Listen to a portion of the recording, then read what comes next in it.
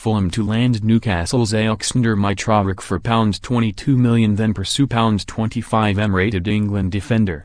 Fulham will finally end their long-running pursuit of Aleksandar Mitrovic, and then push to land Alfie Mawson.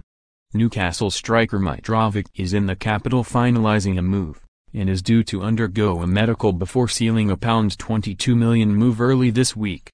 Boss Slavisa Jokanovic wants the Serbia World Cup striker to figure in Wednesday's friendly with Sampdoria to get him up to speed ahead of the new season. And Mitrovic could be joined at Craven Cottage by Swansea's Mawson, with Fulham now increasingly confident of winning the race for his signature. West Ham and Burnley have declared an interest in the £25m rated defender. But Mawson wants to return to hometown London and believes Fulham's eye-catching style will help progress his game. Jokanovic has yet not given up on Southampton left-back Matt Targett, like Mitrovic, a promotion-winning loanee last season.